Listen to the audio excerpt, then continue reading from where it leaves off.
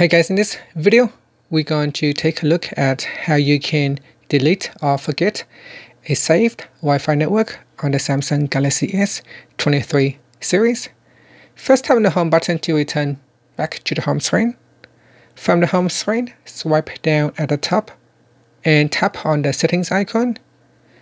In settings, go down and tap on connections. Then tap on Wi-Fi.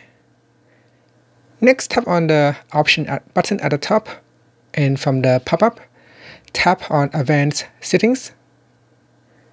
Now we go down to the Network Settings section and tap on Manage Networks. Next, tap on the network that you want to delete. So here, if I want to delete this network, so tap on that. So touch and hold. So you want to touch and hold on that network, and it is selected. Then at the bottom, tap on Delete. And that's it. Now we have deleted the network. You can also tap on the network and then tap on the Forget button at the bottom to forget that network. And that's it. Finally, you can tap on the Home button to return back to the home screen. Thank you for watching this video. Please subscribe to my channel for more videos.